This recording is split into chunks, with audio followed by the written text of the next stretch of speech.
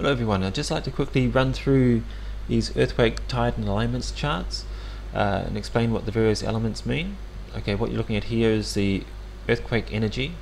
That shows the absolute energy released on the day or the time period. In this case we're looking at a daily chart.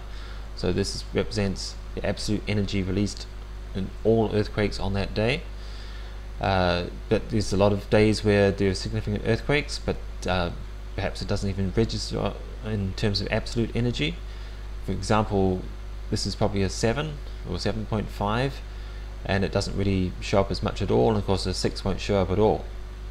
So next thing to look at is the log of energy, where the significant earthquakes still show, and it's still based on the same system where we're aggregating all the earthquakes for the day in terms of absolute energy, and then putting them back into a log scale so they actually show up on the chart, even though they might not be mega quakes like the Japan quake.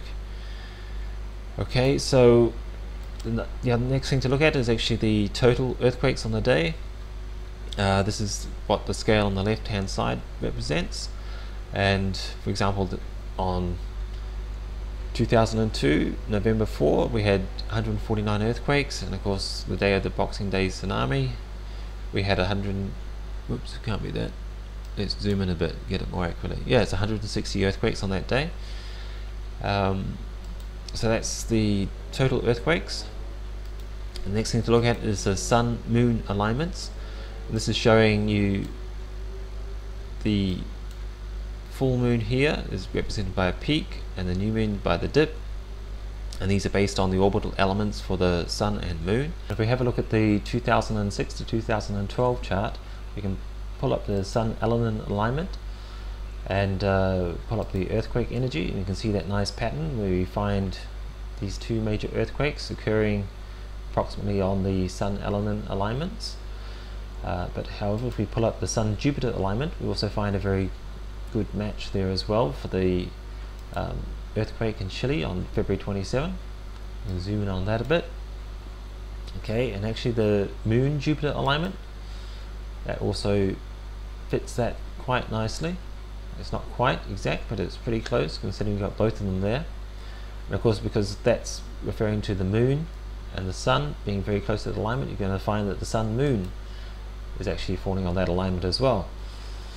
So it's actually quite an interesting date in terms of Jupiter, Sun, Moon alignments, and that's when the earthquake occurred. So whether you want to blame Elenin on that, or maybe we should consider Jupiter as being an effect on that area of the world causing the earthquake or triggering the earthquake.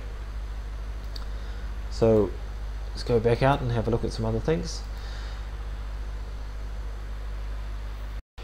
Okay, so the next thing to explain on this chart are these labels Planet X and Dead Star. Firstly, these names have been derived from the NASA Pioneer 10 experiment in the 80s, and the chart depicted a Planet X and a dead star. And as far as the longitudinal position of the dead star, I've taken it as being Betelgeuse in the constellation of Orion, and Planet X as being the longitudinal position of the Pleiades. And I'm basing that on the earthquakes that have occurred recently in the last few years, and in particular the Sumatra quake for the dead star. And we'll see that the Moon Orion alignment is almost perfect for this Boxing Day tsunami. And as far as the other earthquake, that actually was the Macquarie Island. It was an 8.1 that occurred 3 days earlier, and actually falls very close to the Earth Moon Pleiades alignment. Okay, so firstly let's have a look at an example or some examples of the Moon Orion alignment and earthquakes. And just have to go back as far as last year, and we've got the quake, the 7.0 in Haiti. And if we have a look at that, you'll find it's actually reverse of this alignment. It's this is looking at it from the Moon towards Orion. So if we're looking from the surface of the Moon towards the Earth and Orion, you'll see that this is where the Earth would appear to be relative to Orion. This is the top of Orion here. Okay, so let's have a look at another one, and we've got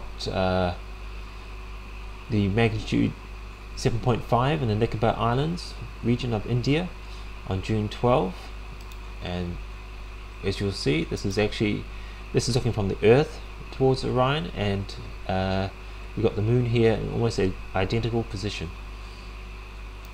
Okay, another one to look at is the 7.6 in the Moro Gulf in Mindanao, Philippines, and this is on July 23rd, and have a look at the alignment there. And okay, you can't really see it that clearly because this is again looking from the Moon towards the Earth, and the Earth is actually, we're looking at the shadow side of the Earth, but here's the Earth, and it's actually a little bit past that alignment, but it's still very close. Okay, and another one to look at is the 7.0, the south magnitude 7.0, the south alignment of New Zealand on September 3rd. Okay, that's at UTC time, and we see the alignment is there again. It's actually almost identical to the one in the Philippines a little bit prior to that. Okay, so there seems to be a lot of significant earthquakes that occur in this particular alignment with the Earth Moon Orion alignment. Okay, so now I'd just like to quickly show you some examples of this Earth Moon Pleiades or Earth Moon Planet X alignment. And the first one we look at is this Macquarie Island earthquake, and it occurred 3 days prior to the Sumatra quake. And okay, as you can see here, this is again from Celestia, and this is looking from the Earth towards the Moon, and here's the Pleiades. Okay, so the next example would be the one in Indonesia, which is 7.7 on October 25, and again looking from the Earth towards the Moon, and it's a different month of course, but there's the Pleiades again. So it's 2 in a row, and of course the third example I'll show for the moment is this one, which is the 8.9, or it's a 9.0 now, the tragic one in Japan, and of course it's the same Earth Moon Pleiades alignment. And there's actually one more to be shown, and that was in Benin Islands. Let me see if I can pull up the page.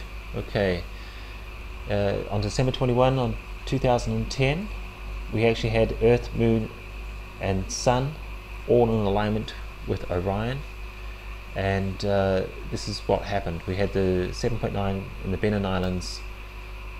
Oh no, it got downgraded to 7.4, but it was initially a couple of hours ago there was a magnitude 7.9 earthquake, which is okay, and I was actually expecting this one. That's why I made the video. That's why I was able to make the video, even though it was happening in the middle of the night.